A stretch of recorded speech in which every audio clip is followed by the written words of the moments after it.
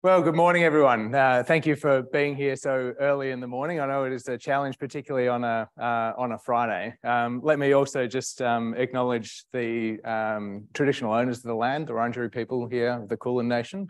Let me pay my respects to their elders, past, present, and emerging, indeed, to all First Nations people.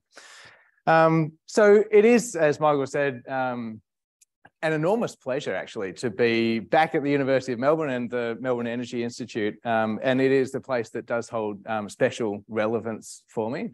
So a real pleasure to be here, particularly among such educated and informed colleagues in the energy transition. So I'm looking forward to sharing a few insights, and I'm sure we'll have some good Q&A at the end. Australia's energy transition is just happening at such a pace. Happily, AEMO have released a whole series of engineering publications recently. We've also had some really interesting engineering experiences recently, which I'm sure we'll come to. So today's topic, if I can work out the slides, is paving the way to Australia's net zero energy future. So AEMO, awkward acronym, but Australia's independent energy market and system operator. And our role really is to ensure safe, reliable and affordable energy today, and to enable the energy transition for the benefit of all Australians.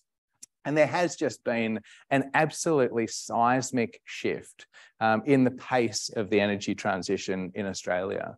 We all know that this transition is being driven by a multitude of factors, from policy developments to consumer sentiments to technology development.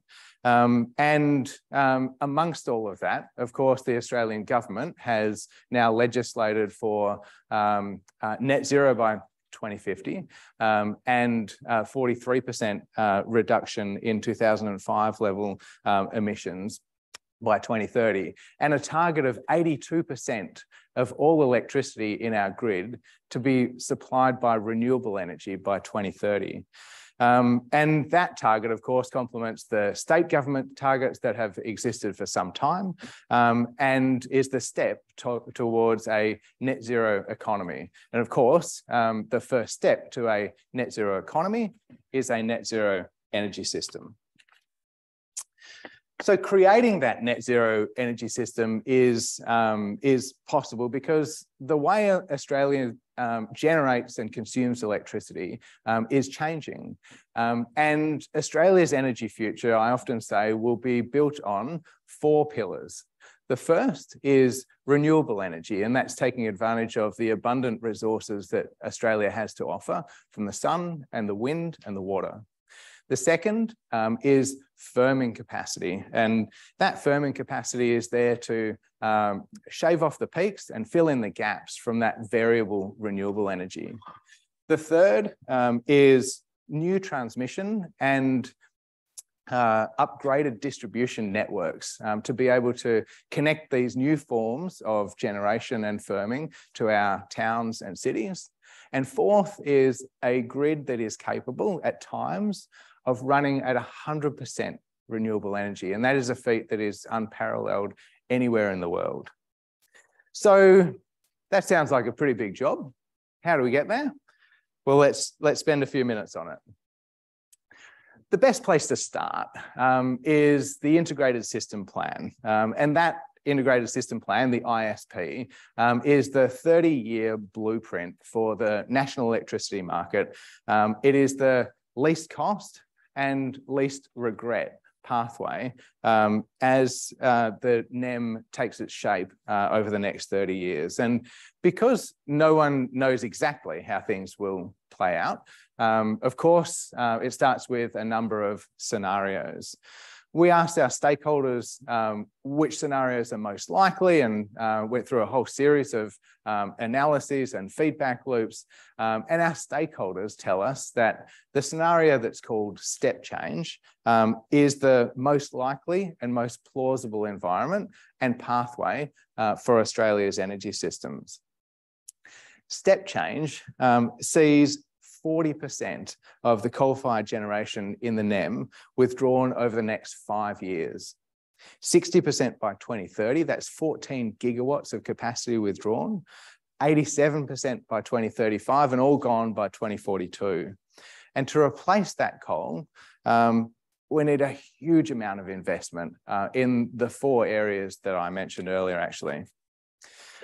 So Australia is already, and you probably know, installing renewable energy at one of the fastest rates in the world. In fact, on a per capita basis, the fastest in the world. And we need that rate to continue every year for the rest of this decade. We'll need 5 times the distributed solar that is already on the network. And today, about a third of all homes in the national electricity market have rooftop solar, equating to a total of about 15 gigawatts of capacity. We expect that that will increase to around 65% of homes and 69 gigawatts of capacity in distributed systems. Many of those complemented by home battery storage systems. Storage, grid-scale storage, needs to grow by a factor of 30, from 2 gigawatts today to 60 gigawatts in 2050. And that is just an enormous amount of investment. And so since this step change, which if you haven't read through the Integrated System Plan, I would encourage you to. It is a great read. It is just such a staggering amount of investment and change. It really does highlight the real and growing urgency and need for investment and to prepare our energy systems for that future. And look, announcements of retirements of coal-fired power stations are abundant. And these plants, as I said before, currently account for around 40% of the NEM's generation capacity. To connect the replacing generation, we're identifying around 10,000 kilometres of new transmission projects to connect that new renewable generation and firming into towns and cities. But look, as good as the Integrated System Plan is, and I do say it's good, and actually having just been visiting a whole series of our sister system operators around the world, I know that this is actually a world-leading document. It doesn't have all the answers. And so to understand the challenge of how we would navigate towards a grid that is high renewables with more renewable generation, firming capacity, and the networks. We have at AEMO a number of concurrent and intersecting streams of work that are underway to help us navigate this challenge. And those streams of work are paving our way to net zero. So these 6, let me just list them off, and then I'm going to come back to them and use them as a bit of the structure for what I'll say throughout this talk. There's an engineering roadmap to 100% renewable energy, which we just released last week, actually. Some technical reports on system security, inertia, and ancillary control services, also just released last week. There's the Connections Reform Initiative. There's the delivery of major transmission projects, which are the actionable ISP projects. The NEM 2025 reforms, which are derived from the Energy Security Board recommendations late last year and aimed at upgrading the market systems to enable that net zero transition. And importantly, our operations technology roadmap to ready AEMO's control rooms and our control systems for those high renewables grids. And those 6 streams underpin this transition to, as I said, more renewable energy, more firming capacity, smarter networks, and a grid that can operate at high renewables penetration. So, so many benefits to the energy transition, so many challenges. Among the benefits, of course, is the price and the economics of it. You'll see energy prices in the newspapers today, and these pressures will continue and should actually continue to press the urgency of this transition for Australia. I often say that the best way to decouple Australia's energy prices from global international price shocks is to continue that investment into firmed renewable energy, which is, of course, the least cost generation and least cost electricity for Australian energy consumers. But no matter how interesting this challenge is, no matter the benefits, there is a huge amount of work to do. So let me start with the engineering roadmap to 100% renewables. This is the report that essentially delves into the preconditions that would need to be met in order for the national electricity market to be able to operate at periods of time of up to 100% renewable energy. It is absolutely a seminal piece of work. Actually, just a week or so ago, after it was published, I shared it with the system operators of California, Texas, the UK, and others. And it is a piece of work that doesn't exist anywhere in the world at the moment. We are really breaking new ground. And it's come on the series of some preliminary reports, but it's such an important piece of work. And not long after I started at AEMO, the engineering team showed me this scatter diagram that models the increasing penetration of renewables in the NEM. And it shows here that by 2025, and you'll see there's 2025, 30 and beyond, that by 2025, there'll be enough renewable resource potential to meet 100% of demand from the grid just by 2025. And so the obvious question to that was what? Well, are we ready for that? And so we set out on a journey to become ready because there is not a gigawatt scale grid in the world that can operate at 100% renewable energy instantaneously. Each dot there shows a 30-minute dispatch period. So by instantaneous, I mean 30 minutes. And those intervals are shown throughout the year. And of course, if the data shows that we have enough renewable resource potential by 2025 to meet 100% of demand, then as I said, the obvious question is, well, what are the actions that we need to put in place to be able to ready ourselves to manage a grid of such high penetration of renewable energy and to be able to utilize and transport those free and zero carbon electrons to Australian homes and businesses. So that exploration began with what was called the engineering framework. It set out a whole series of different operating conditions for which we would likely see in the future, things like fewer synchronous generators online, extensive grid scale variable renewable energy, more storage in the system, structural shifts in demand, and changing patterns in energy use.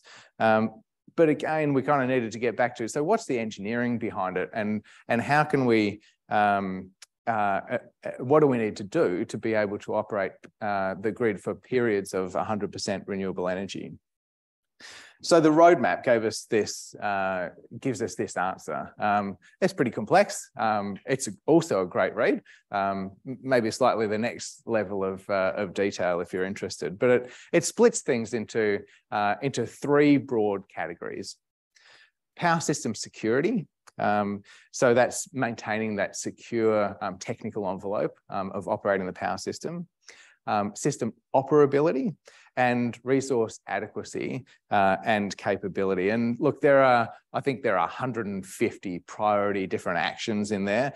Each of those has a number of subcomponents, so you get up to 500 or 600 odd different engineering actions that need to be taken to ensure that we can manage a stable power system. And some of those are for us as the system and market operator.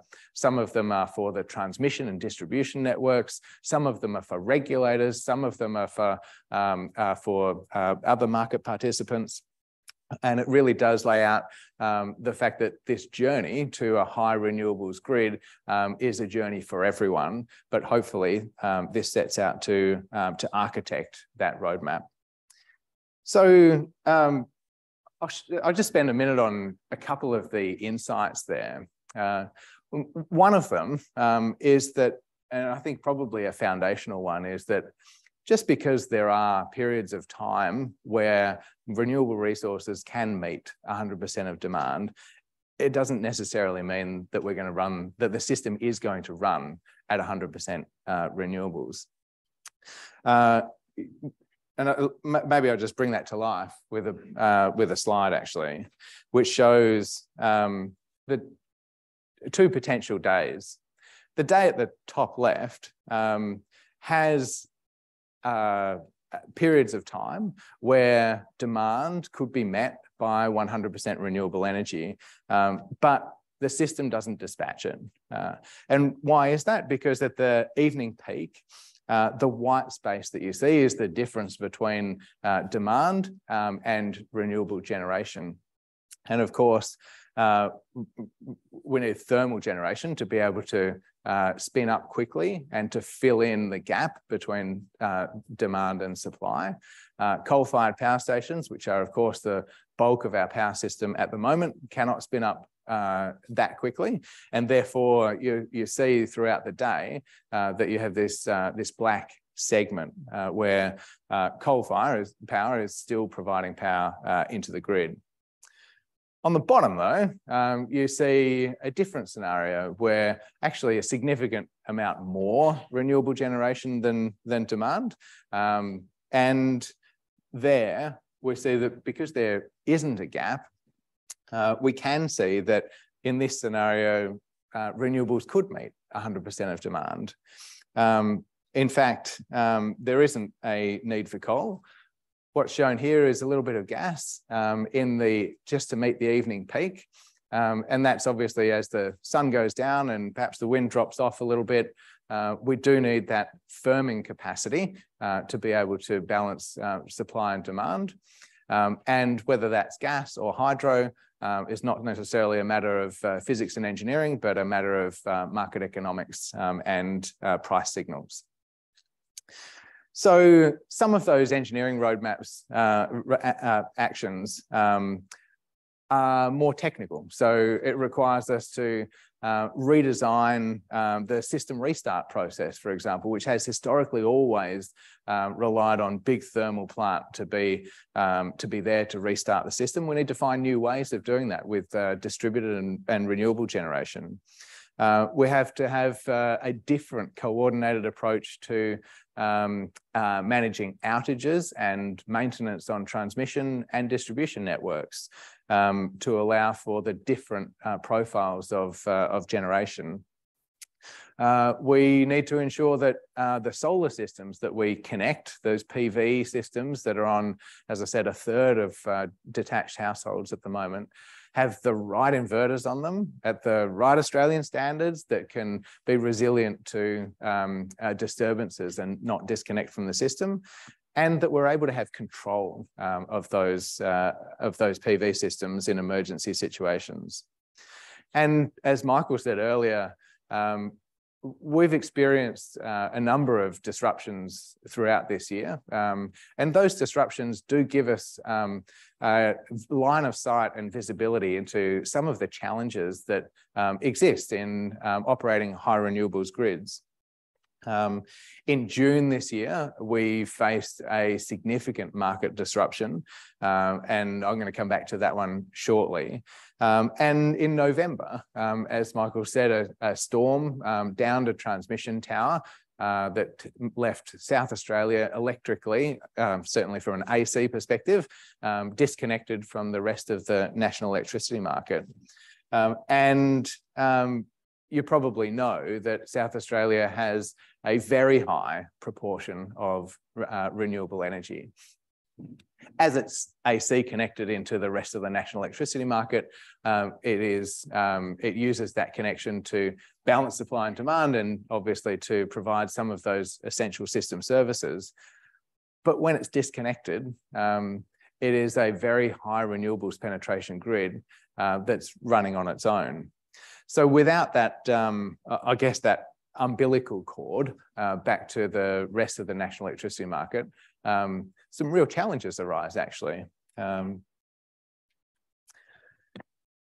So I know that chart might look a bit manic, particularly for 9:10 in the morning, but it is pretty interesting. So that is the generation profile for South Australia while it was electrically disconnected from the rest of the NEM. The colours in there that you see are predominantly renewables, so the green, brown, and yellow, and there is some gas firming. And that is, as I said, the power mix for South Australia on its own. The fascinating part about this slide is actually the renewables penetration, which is the dark line that's associated with the right-hand side axis, which on a number of occasions is above 90%. And in fact, at one point there, hits 91.5% instantaneous renewables penetration, and that's on the Friday morning. That was in part helped by the installation of 4 synchronous condensers that have been in the investment pipeline and the installation pipeline for some time, that are strategically placed in the South Australian network. And those synchronous condensers, 1950s technology, but pretty helpful, provide those system services that give real stability, system strength, inertia, voltage control, all of the characteristics that have been historically provided by big coal-fired power stations and thermal plant. And look, as in any operational crisis, the role of collaboration across the industry and with governments was enormous. In our case, one of the major challenges was actually managing the amount of rooftop solar that was that the system could cope with. We were only able to achieve that with the upgrades to inverter control that have been that have flowed through the industry recently. And I was saying to Michael and Pierluigi earlier this morning, is a great example of research flowing through to real-time operations in a very short period of time. One of the other challenges we had was obviously navigating and managing frequency. So the frequency of the system was frankly quite challenging, with quite low thermal generation available, and we used the Hornsdale big batteries frequency response capabilities to provide as much headroom as we could in either direction for frequency raise and frequency lower. We were able to use the Hornsdale wind farm as well for frequency control. And of course, the gas-fired generation was pretty critical in ensuring a stable system. So look, early days in really the detailed engineering investigation of this incident, but some of those insights there will be critical, as we've said, in navigating towards those high renewable penetration grids. Look, I say pretty often that the road to net zero and through Australia's energy transition, it's going to have bumps on it. We're going to have incidents like these. The important things are twofold. One is that we navigate through it collaboratively, openly, and constructively.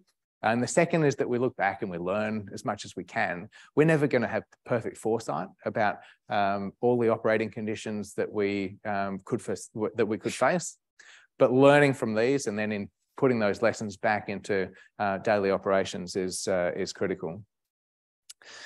So AEMO's intervention in the national electricity market in June was another example of current operations that were really challenging, that had some pretty profound lessons for us.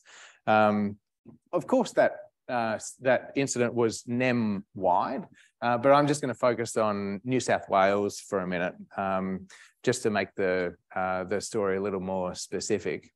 At that point in time, we saw that New South Wales had coal plants that had pretty limited coal supply.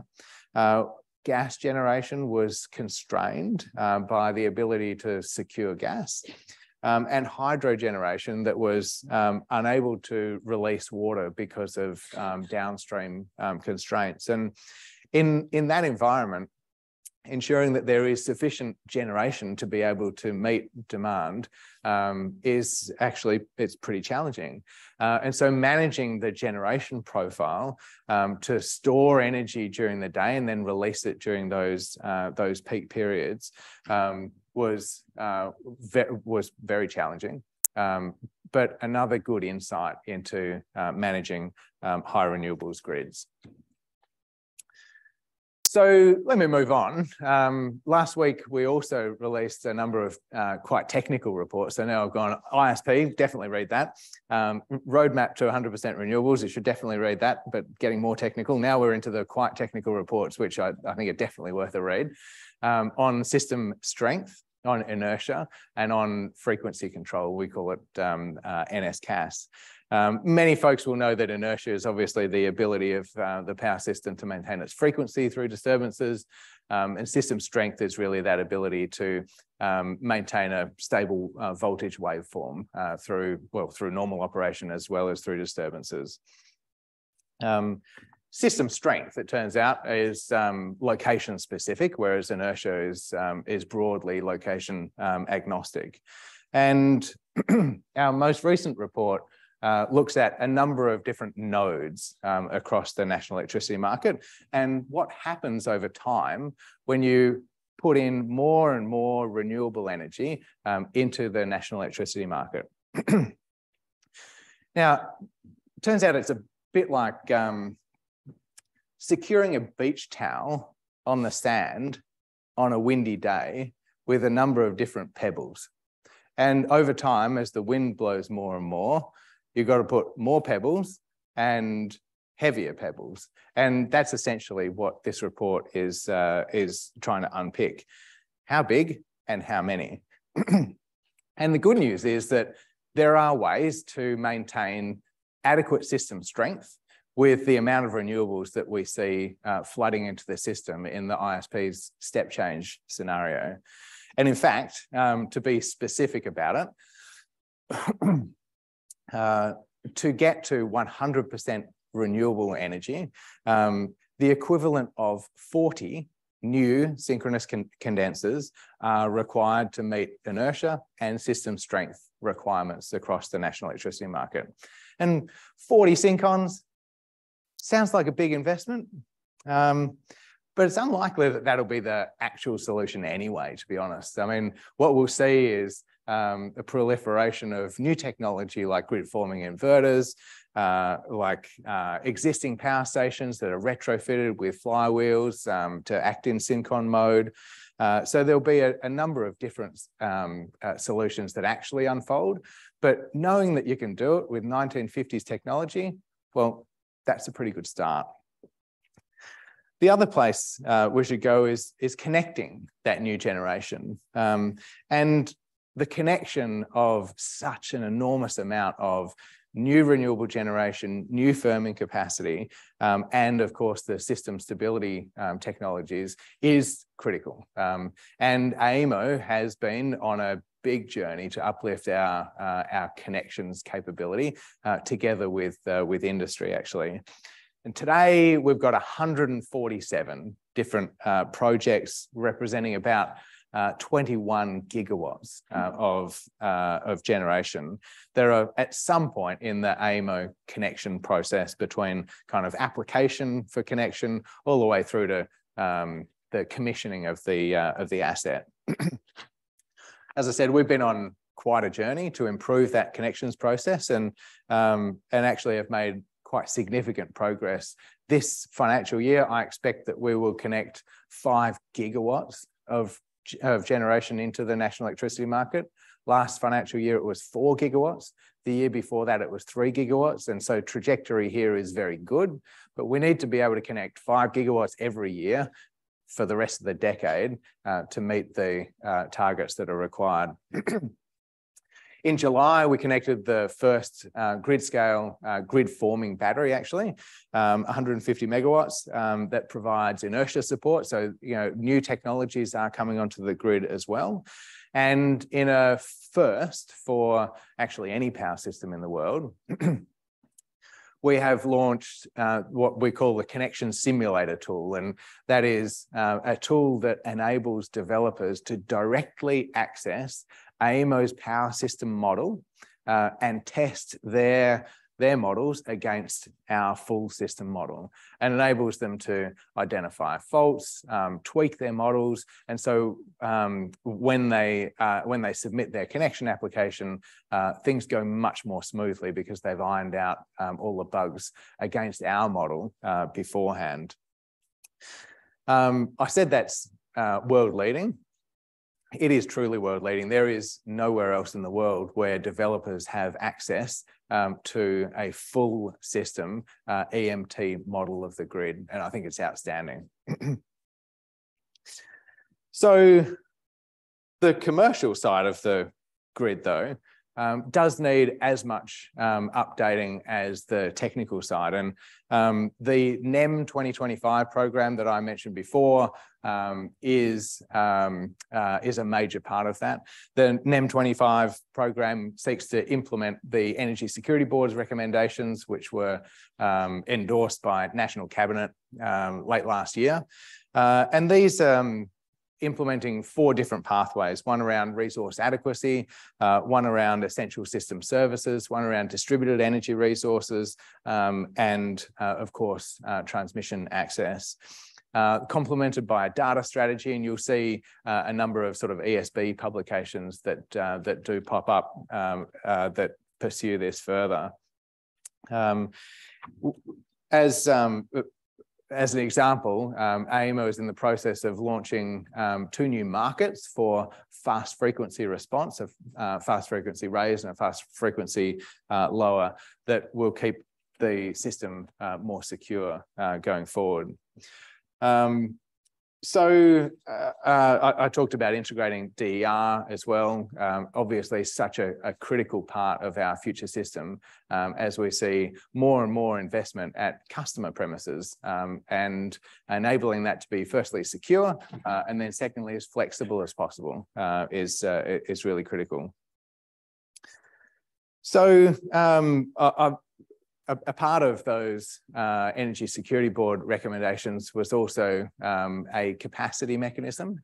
And I was actually in Brisbane yesterday and with energy ministers as they decided to move forward with a capacity investment scheme, which I'm delighted to see, actually. I mentioned capacity as firming capacity as number 2 in that list of 4. And I've said on many occasions, actually, that having the right level of dispatchable capacity is absolutely critical for the stability of the power system and to unlock as much renewable energy as is possible. So lastly then, is our operations technology roadmap. And look, the reason for this is that AEMO really needs to modernise itself as a system and market operator. As a power system with higher levels of variable renewable energy, we need the tools and the capabilities to be able to manage such a grid. We need to modernise our control rooms to have the right level of visibility of the power system and to provide our experienced and really capable operators with the information that they need to make the right decisions to ensure a stable system. Having just travelled over to see some of our sister system and market operators recently, this is a topic that is on everyone's mind, but Australia's transition is so rapid. And actually our operational tools are probably a little bit behind where they need to be. So we have set out a vision for what our toolkit should look like in the operational space. And that is from planning and forecasting, monitoring and reporting and analytics, really to make sure that the operational control of the grid is not only in safe hands, but has the right operational tools available, bridging that gap between where we are today and what we need to operate the system in the future. So I'm going to take a breath because I've talked a lot about engineering, but there's obviously much more to the power system transformation than just engineering. And frankly, if you're as interested in these topics as I am, we could spend like hours on each one of those little topics that I covered there. But the power system exists to serve the interests of Australian consumers. I said before that AEMO's role is to ensure safe, reliable and affordable energy today, and to enable the energy transition for the benefit of Australians. And that position of always acting in the interests of consumers is enshrined in the National Electricity Objective, which governs AEMO and governs everything, frankly, that we do at AEMO. We are working closely with regulators, with industry, to ensure that the cost of energy is as low as it possibly can be. And look, energy costs will be in the headlines today for sure, and has been throughout the year. And it is frankly pretty heartbreaking to see the impact of energy prices on all people, but particularly our most vulnerable, who you hear stories about whether they choose between heating and eating.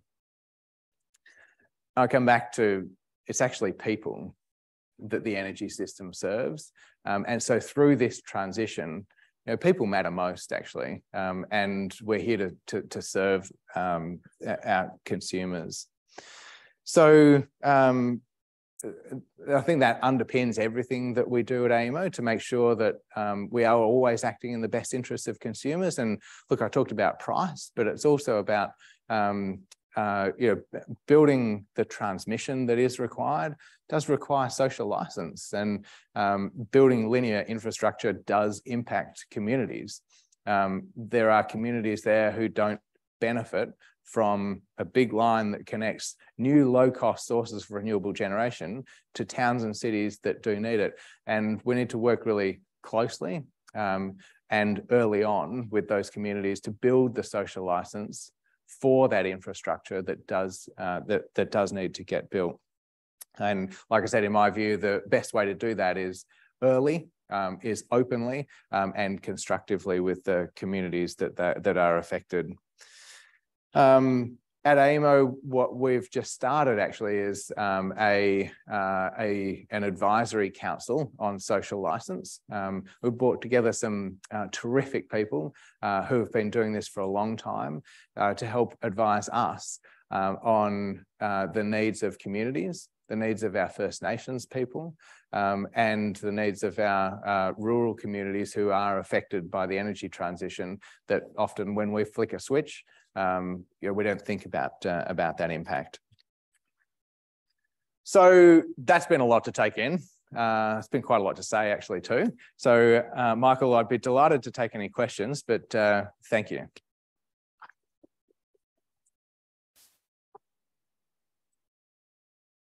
Well, thank you, Daniel. And we've got time for Q&A. I'll lead off with one question, but then we'll take questions from the floor.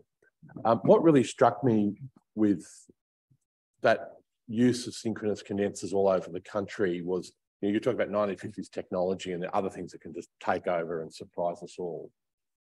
Coupled with just the massive rate of deployment of new stuff that we need to get to net zero, are we able to move to a world where a developer or a group of developers can put together a bunch of stuff and know our priority before coming to AEMO that whatever they're proposing to build collectively won't make the rest of the system worse. Mm. And so you might say you need to have certain technical characteristics. You'll also need approvals from local communities and environmental impact statements, all of those things. You could almost imagine a checklist of things. So, yep, biodiversity, Indigenous estate, local communities, and the NEM, tick, tick, tick, tick, approved. Is that a possibility, that kind of thinking?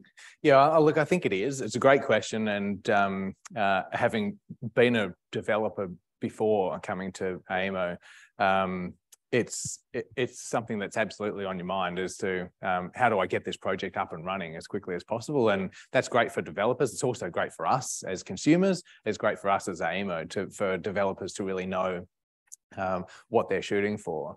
The NEM, which I'll focus on here, separate in WA, of course, there's a federated system. So we have to work in the different state jurisdictions. And so having a singular answer to that is often impossible. But we are working towards a place where developers really do know what's required. Probably the best example of that at the moment is in New South Wales, where the New South Wales roadmap, which outlines a renewable energy zone or set of zones, gives developers, here's what you need to build in that zone. And then we'll take, as in the New South Wales Energy Company, we'll take care of the network bit, so long as you play to these guidelines. And here's your here's what you have to do for local communities, First Nations, supply chain. So yeah, we're getting there. We're not quite there yet, and each state will be slightly different, but there are definitely examples of heading towards that as real clarity for developers, because as I said before, the easier we can make it for developers, the more renewable energy, the more firming capacity we can get, the faster, and the easier the transition is for everyone. Terrific, terrific. All right, we've got quite a few questions from the audience. Hands up, anyone? We've got several questions there. Professor Peel. Jackie's a colleague of mine. Thank you very much, Michael, and thank you, Daniel, for your presentation. I'm Jackie Peel. I'm the Director of Melbourne Climate Futures and Neighbours with MEI in Melbourne Connect. I really appreciated your emphasis at the end that the energy system is ultimately for people rather than just a grand technological experiment. But I did want to ask you, there's obviously been a lot of technical innovation and agility in meeting the demands. I was wondering if you had reflections on how we reproduce that kind of agility in the policy system, anything that you've seen in your own experience with AEMO or your sister operators about how we also can make the policy system fit for purpose to manage that quick transition. And do you mean a regulatory policy system or within AEMO? Yeah, no, I mean your interaction then with state and federal governments and the regulatory system. Yeah, thank you. I mean, that's a really good question that we could spend quite a lot of time on. And one of the challenges in Australia is obviously this federated system. And Michael mentioned that before coming to AEMO 18 months ago, I spent quite a lot of time in the UK and in the US. But the UK is like one government. It is, okay, there's Scotland and Wales and all right, but it's a much more simple policy environment, whereas here again, I was in Brisbane yesterday with energy ministers, and what's great about the political environment at the moment is that there's a huge amount of alignment and energy behind the energy transition. That hasn't been the case always, and does make that policy environment quite challenging. If I'm honest with you, I don't really know what the best answer is on how AEMO and other market bodies, and in fact industry as well, interact best with policymakers. I would say my fundamental principle would be alignment on objectives which I do think we have, which is good. Openness and transparency and collaboration, which again, I do think we have at the moment. And then constructively working through these challenges and learning. Look, people accuse me of being a glass half full type of person, and I am. I'm an optimist by nature. I do think we're in a pretty good position in terms of policy at the moment, and I'm pretty optimistic about the couple of years ahead. So when the system black happened in 2016, there were other issues that related to policy and governance and personalities as well that have been. There's been an awful lot of innovation in the last 5 or 6 years. To further your point, whether it's glass half full or not, it's been the environment has changed enormously since then. Yeah. Enormously. Yes, up the gentleman standing up.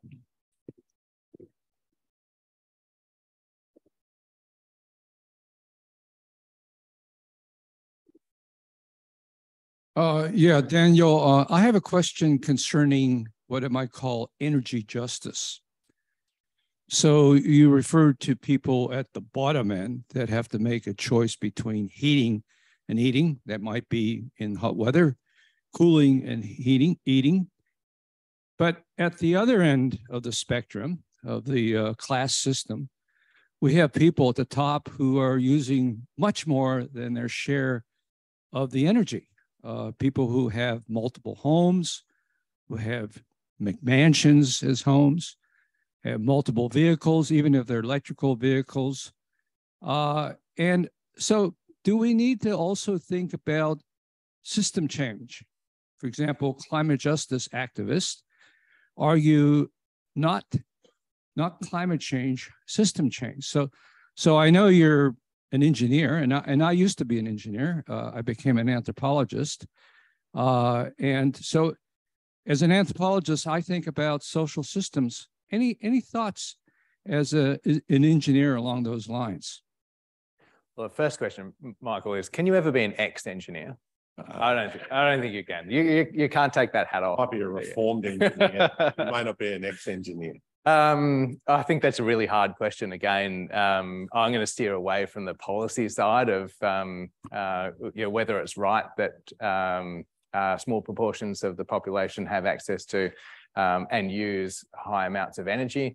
I think the same could be said for wealth. I think that's challenging. I think what we focus on is trying to ensure that there is equity, equality, affordability, system security for all Australians, regardless of how much they're demanding of the energy system.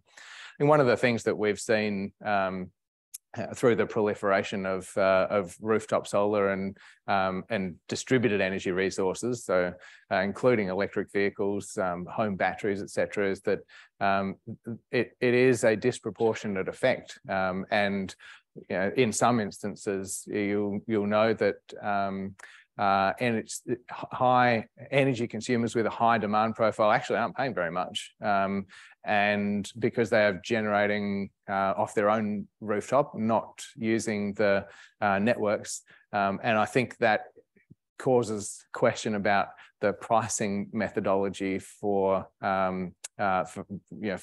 networks and the energy system in general. I think they are very good questions that we do have to tackle. And I don't think we've got the answers on them yet. One more question from the floor. We'll take it from the gentleman here, and then we'll need to move on for the rest of the day. I guess it's a three-parter. It's been short though. Right. Daniel, firstly, I'd like to say thank you very much. I have to say that AEMO is doing a great job in the very difficult circumstances at the moment with the transition, and it's very impressive the work that you actually do. Second one is a correction, which is on the synchronous condensers. We actually installed our first one in 1920.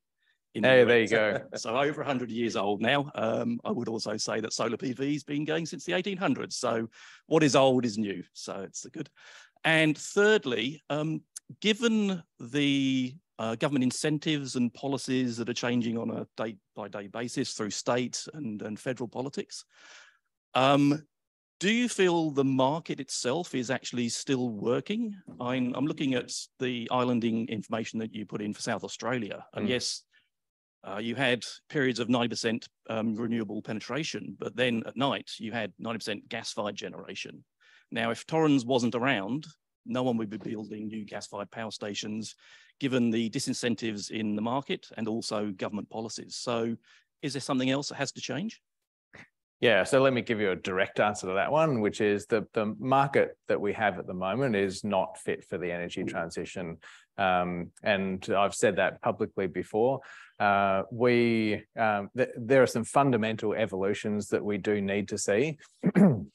And it's essentially a principle of disaggregating all of the services that came with that energy-only market, which was fine for the period up until now / a few years ago, into new markets. So we do need a market for dispatchable capacity. And that's why I'm pleased that the capacity investment scheme was the first step yesterday. We do need markets for faster frequency response, and they're coming. We do need ultimately markets for inertia, for system strength, and for the other services that will that disappear as byproducts of energy produced from big synchronous generation units. So I do think that the market needs quite significant evolution. I think that's not a unanimous view, but certainly strongly held by many. But I think there's probably not a consensus on exactly what the future markets need to look like. But first step is capacity, and then, as I said, continue to unbundle those markets that so that we can access the services that did used to come as a byproduct. Thank you. I'll ask the last question because it's very much directed towards the younger people in the room here. So we've got this energy transition. We've got a 2030 target. It's a law now. How many younger people will the sector need, and what kinds of things might they do? Because there's a lot of people in the room here who are asking themselves these kinds of questions right now. Do you know what? Can I start with a little bit of a story? Of course. Yeah. So about 2 years ago, I was in the UK with my wife and my kids. The kids are at the top end of high school. And I remember distinctly, I convinced my wife to go to the UK for 3 years. We stayed there 7. And we had this walk along the whatever, and we agreed we're going to stay in the UK until the kids finish high school. And then I got a phone call about this job. And I said to Lucy,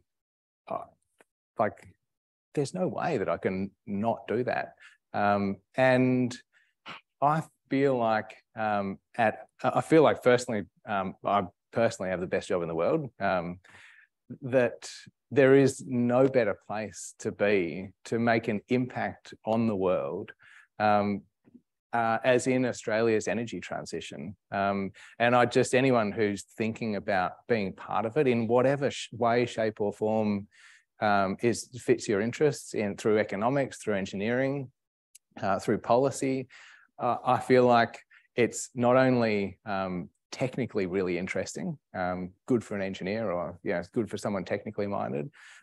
It's doing good for the world, and being part of the biggest transformation that, frankly, Australia has seen in decades, in a generation, and leading the world in an energy transition that is, frankly, inspirational. And I find it really energizing to be right at the forefront of this global transition.